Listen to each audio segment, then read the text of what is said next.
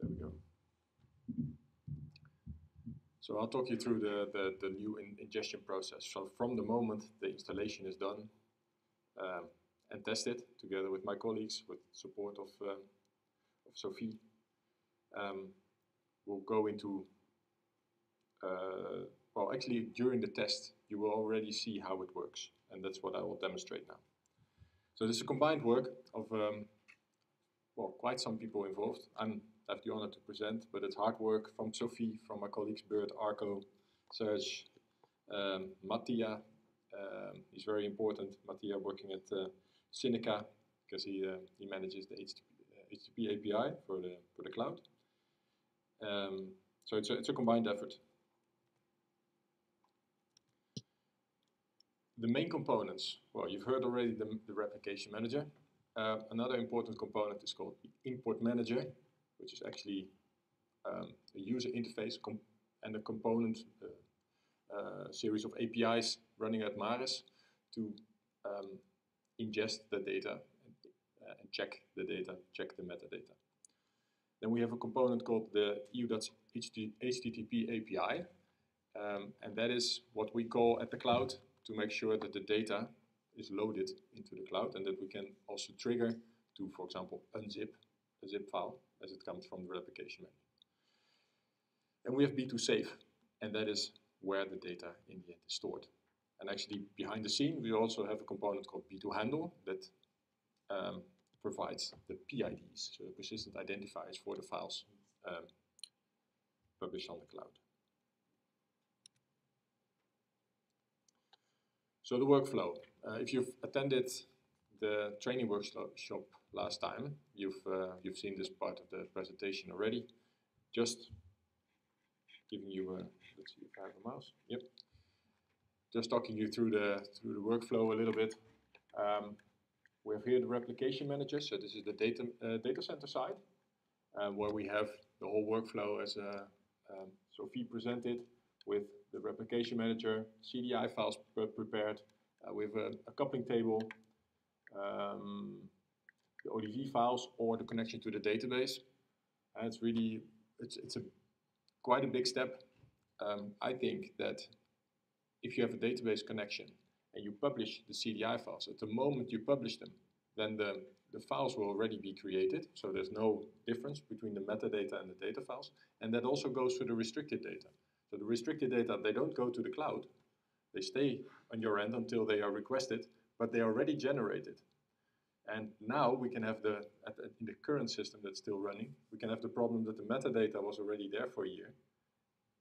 The line in the coupling table was there, but once it's requested a year later, it could be that the metadata doesn't match to the data anymore. So that's a different, well, it's a very important improvement. So, well, we call it a kind of a ping pong game almost when we were describing all these steps, because it's a constant communication from one end to the other. So when you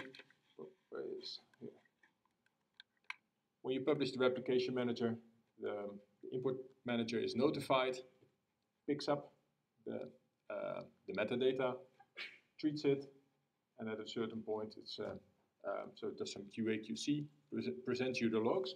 It's more or less the same as now.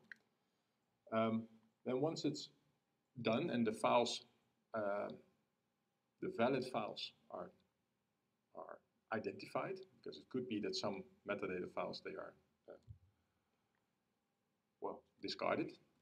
So for the valid files, then it will notify the cloud, the import manager will notify the cloud to download just for the valid files the data.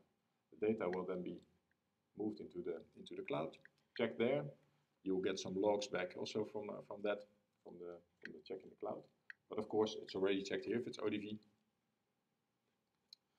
Then when you are, as data manager, you are happy with both the metadata checks and how it looks and the data, you get the last signal and you push it into the cloud.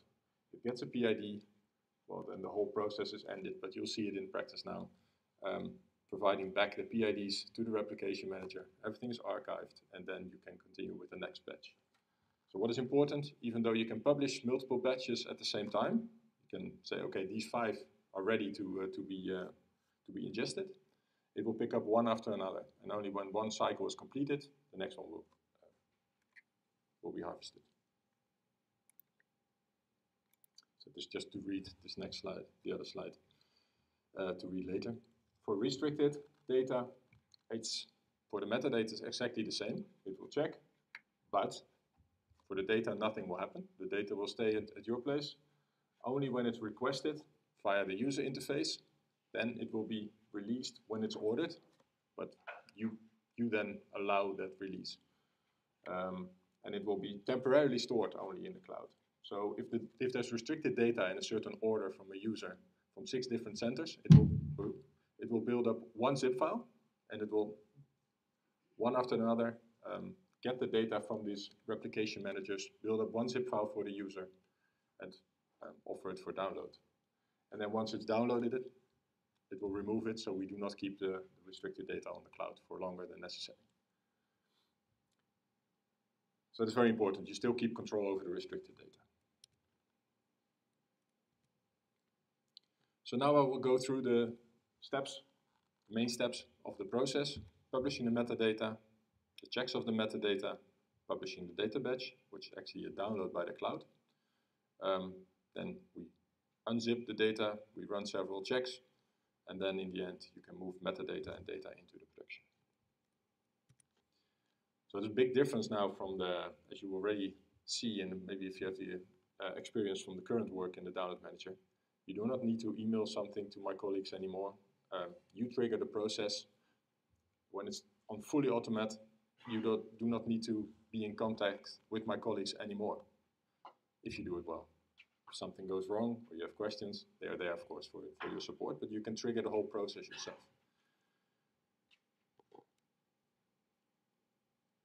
So first, publishing the metadata. So that is, as you do it now, you have to create a batch of CDI files, and you have to prepare the data for that batch, either in the coupling table via a link to the database or the pre-processed files. So assuming that is done, then we can now go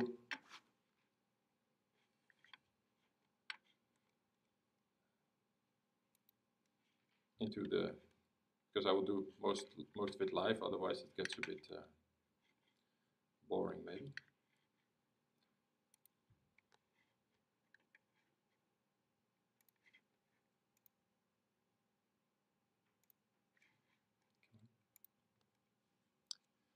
So this is, well, an example of a replication manager. This is a test one running at Maris. We do as if we are Rijkswaterstaat in the Netherlands. We're not, but we have that for test. This is the import manager side. This is where you will have to work on. This is this is for handling the RSM request. So that's for the orders of restricted data. I will not go in that. It's almost the same, or practically the same as it is now, but it's in one screen. So if we go into the import manager, you can see now that I have a series of batches that have already passed through during my test. They're all dark green or red. Red, then I've discarded them somewhere along the process because I thought the data wasn't good enough. Green, dark green means they have really finished, and the next batch, it's ready for a next batch. On the other end, I have the replication manager.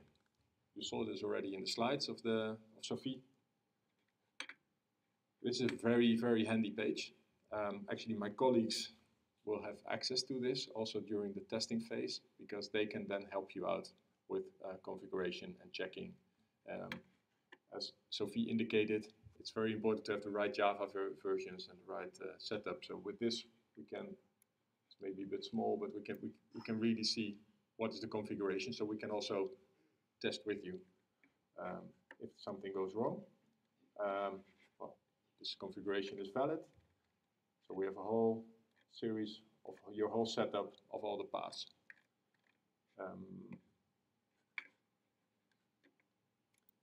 Then you have here the screen of all the batches, and we'll use that because this is where we can publish it.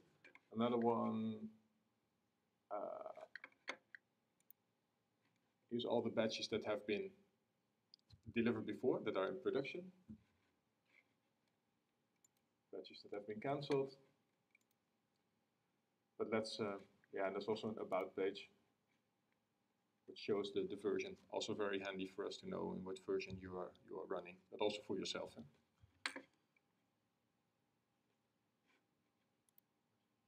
So let's start with publishing a batch. This is the list. This is reading from the prepared list from the zips that are in the specific directory. So if I say, okay, let's use number 6 in this case. You can see now it's in the queue. I could place more in them, but it will take them one after the other. So let's go for one only. And what you will see then, we had nothing here yet, but it has triggered the input manager already, and the input manager now knows that the batch has been created for this replication manager and knows that it has to start to work. Now I'm going back to my presentation, so I will switch a bit up and down to not forget certain things because they will happen, well, under the hood. So from this moment on, this is one action that you do. You indicate several batches, then you actually have to wait. There's 2 more moments that you have to do something, and I will indicate which.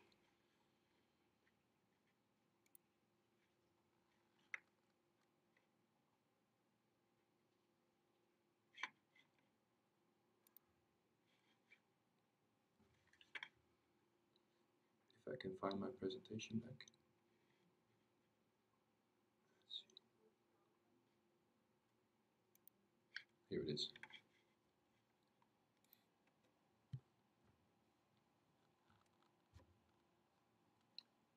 So we published it. Well, this is the input manager. When it goes to production, by the way, you go now in the test system, then everything is red. Once you have indicated later when everything is tested and you move to production, then the screen will just turn blue. But that's for later. Replication manager, as I said, we can look with you.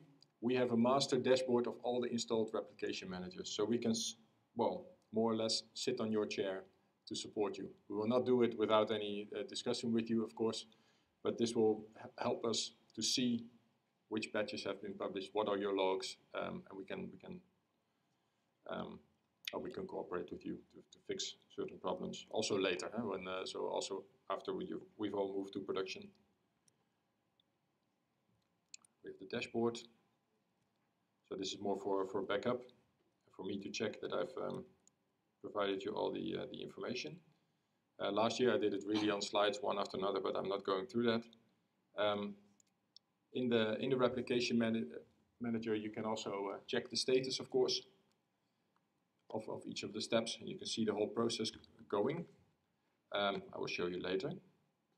So what happens at a certain point, the input manager has received the batch and has provided it a batch ID. And that batch ID is provided back in the replication manager. Very important in the communication with us. So then if something gets stuck, we will always ask you for this batch ID to know where to look. Then what happens is that the metadata, and that's already ongoing now, it's on the input manager side, so on the Mara servers, that's unzipped. It runs a sequence of checks, and that is if you have been working with the download manager in the past. Formerly my colleague Flavian did that. Now you have my colleagues Freddy and Arco, and that was more or less manual. He did checks and then he provided you back the logs. Now it's just online, so it will just when the step is done, the logs will be online, and we will see that.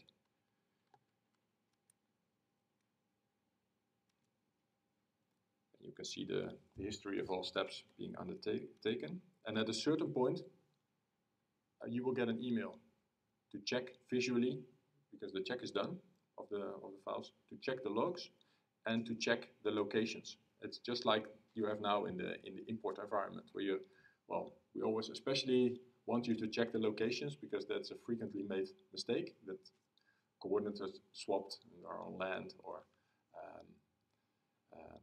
maybe a trajectory is really badly shaped. but also check the content of the logs. So we will go back again.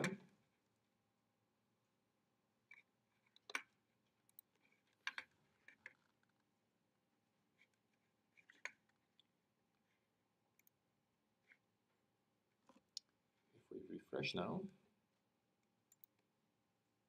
there it is. It has passed these steps and it's now ready for a check. In the replication manager, refresh, you will see the same status. It will say here that it's human action is necessary concerning the metadata. And you will, well, it's connected to my email address, so I will now have also an email in my mailbox saying, okay, this batch is now ready for a visual check by you. And what you then do is either from the replication manager or here, oh no, it's doing it again. It was the black one, right?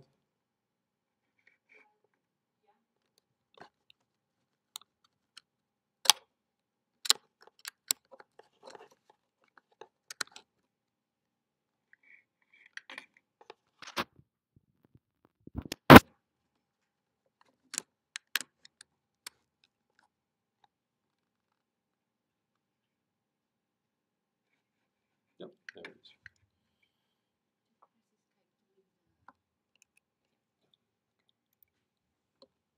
So if you click this link,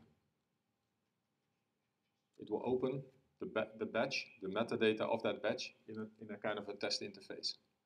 So just your batch now. And you see close it here, you can see the locations of it on the map. And we are looking for ways to improve this, but what you can do here, if there's, let's say if there's a certain item on land, you would want to discard it, the only thing you have to do is just indicate it here. So, okay, and this is actually already enough, but we want to build in a confirmation URL that you say, okay, now continue with this one. But now I've indicated these two can be forgotten because they are bad metadata. You can also check, of course, the metadata itself and how it looks. You might have been working in XML or something and don't know. And here you can really see in detail, okay, this looks pretty good. This is how I want it. So now we go back to the input manager. And we indicate, okay, I'm ready. I've checked it. I update. And then the system continues again. I will, as I said, you have these were the logs that you, if you've worked with us before with the imports of CDI data. These are the type of logs, and they are now just online for you to review.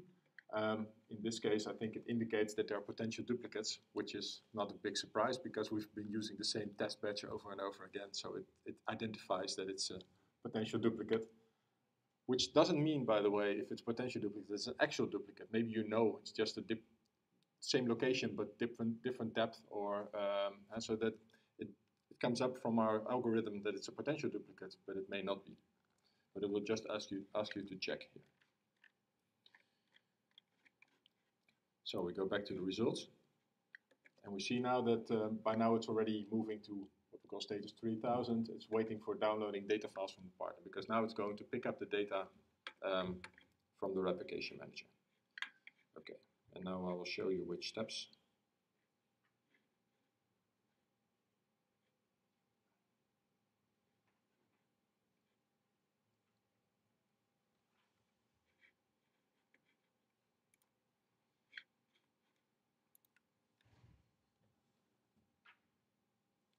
Which steps there will be done on at the meantime. So it's notified in the this is the notification. There's the email. So that has been passed already. But just to show you what's going on, the check we did, we indicated it's okay, and it moves on. Then it's actually triggering the cloud to download it. In the past, we had during development we had it as a push, as an upload, but that gave really a lot of disturbances in the system. So now it's the simplest there is. It's just knowing, okay, for that replication manager, I have to download that batch, and it downloads it to the cloud.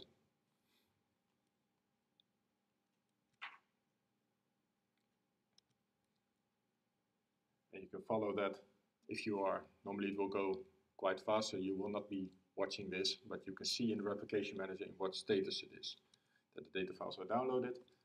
Then the files are there on the cloud, zipped, so they first need to be unzipped, and then run a series of checks. What we do first is a kind of a technical check. So we check the checksum of the files, compare that to the checksum of how it was. We compare the length of the files, if there's no 0 bytes files in it. We check the CDI identifier, if requested files in the formats exist, etc. Everything is logged in the import manager, so when there's issues, that will be available in the logs later. If actually all the files turn out to be bad, or if there's no data in the batch or something, then it will automatically cancel it, and you will see that in the import manager. We could do some additional quality checks. At the moment we do not do that many. We extract some information from the files, but we do not do checks because, well, especially ODV is already checked directly in the replication manager in the new situation.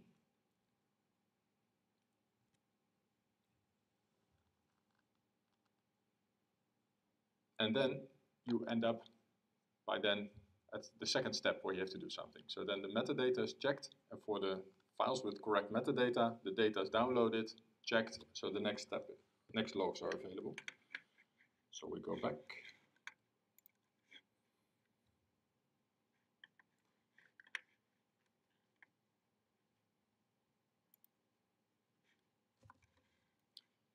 See if we refresh if it's already there. Yes, perfect. And there's a new status here as well, which means actually there's for this batch there's now again human action needed. The data has been harvested. It's now waiting for PIDs, but that's only the persistent identifiers are provided when you say now for this whole batch, okay, please continue. I'm okay with that. You can move to production. So if we go here into the input manager, you see now waiting for human approval to go to test production. So later it will of course be official production, but now it's test production. So during the test of the replication manager and the communication with the input manager, this is where you will go through. We can check the logs again. You can see here that from the 10 files in the batch, I deleted 2. I said 2 are okay, so 8 are left. You can see all the steps that have been done in the meantime. And you can check the logs, and if there's data logs, they will also be there. And now we have to do the same thing, and we say, okay, oh, sorry, wrong one. I want to go there, there. I'm okay with this. Proceed. Update. So now it's going through a whole step of a whole series of steps to do some last preparations. And yeah, of course, this is a test batch of 10 files, but usually you will offer maybe thousands of files at the same time. And this will be loaded into the production database. And the production database at the moment is already 2.3 million or 2.4 million by now metadata files. And I will demonstrate after lunch the new interface, and that runs on Elasticsearch. So one of the actions you will see when we go through is to build up the indexes for Elastic. So this will usually take some more time, but it's actually nothing to worry about anymore for you, because you've passed this stage. You've indicated it may go to production, so well, you'll get an email when it's done, and then it's ready for the next one. So if you actually have a series of batches ready, from now on it will just continue. It will indicate to the replication manager at some point it's done. It will feed the PIDs, and it will automatically pick up the next batch, and you will get an email again that the next batch is at the stage that it needs a human check. So you could wait for just every time the emails to pass by, or keep an eye on the system, but that's, well, waiting every time.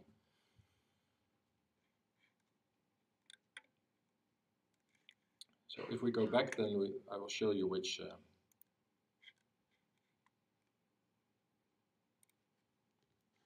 steps are undertaken.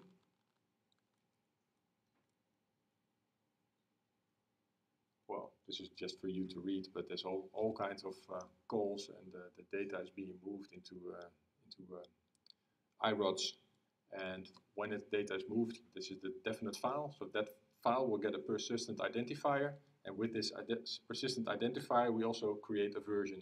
So we know version 0 is the one that we push in now for the unrestricted files. The next update you will make will be version 1. It will get a new PID, but we know the history. We know that with this CDI, there's 2 versions then at the time available. And when you do another update, it's version 3. So that's also a big improvement in the system, because for the data products, if a data product was created 2 years ago, now you only have the latest version available of the data file. But in the future, when there's a data product created now, and in 2 years' time there's another one, you know exactly from which version of the CDI files and of the data the data product was created. So that's for provenance, for fairness, as Dick presented. It's really important for the fairness of that data product to know which files were used, and of course additional information, which processing, etc.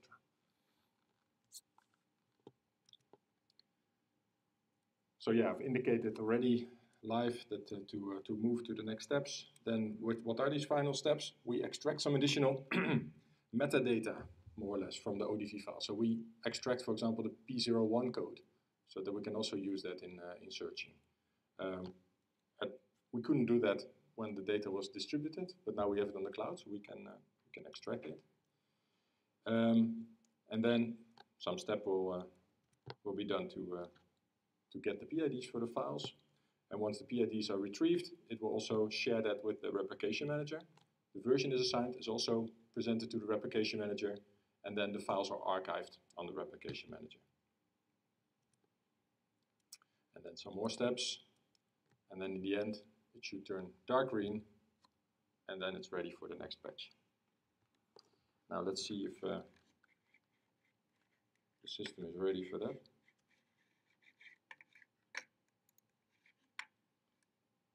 As I said, this might take some time, this last processing, to get it ready for production. Sorry, I'm going to make your screen black again.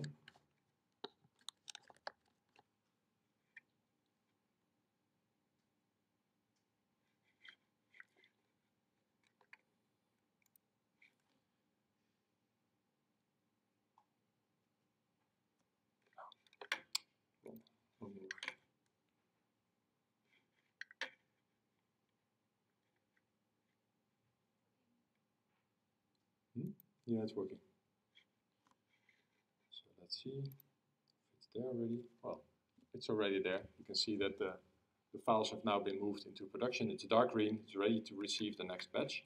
And if we go to the replication manager view and we refresh, then the current batch should be gone. Yes, it's gone.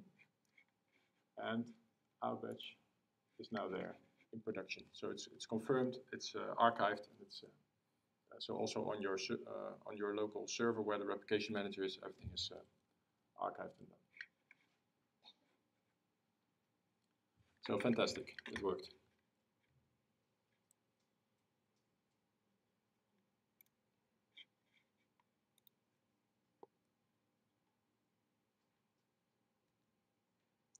And as I said, you get a confirmation that the batch is there, and you can view it later. Then you can also view the batch in production.